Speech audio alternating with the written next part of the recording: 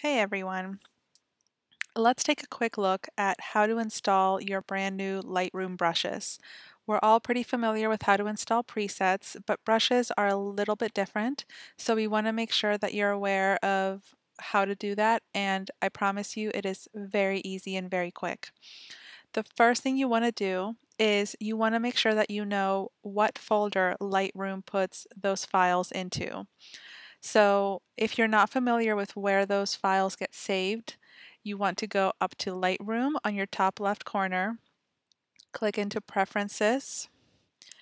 You want to make sure that you're in the Presets tab, which should be the second one from the left.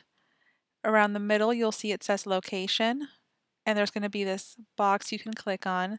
Go ahead and click where it says Show Lightroom Presets folder, and it will literally open this folder for you and show you exactly where everything is, so you can see what folders you have to go through to get to it.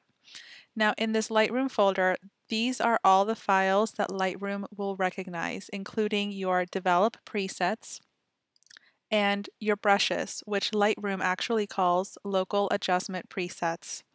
So here we have in this folder, these are all of the brushes that are currently installed in Lightroom and that it will recognize. So everybody's are going to look a little bit different. These are the ones that happen to be in my Lightroom. So now that we know where this folder is, let's go ahead and minimize that. You don't want to close it out because you want to remember where that folder is, so we can just minimize it. And then we'll close the preferences. We don't need that anymore.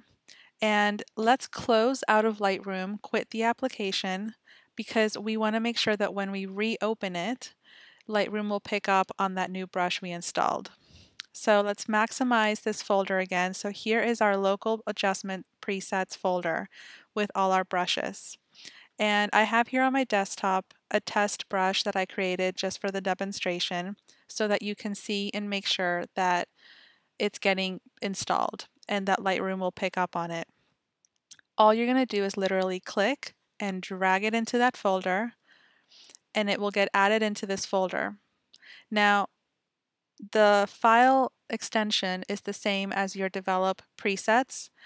If you happen to drop a file into this local adjustment presets folder that is a develop preset and not a brush, Lightroom will not recognize that as a brush. So it's like Lightroom just ignores it.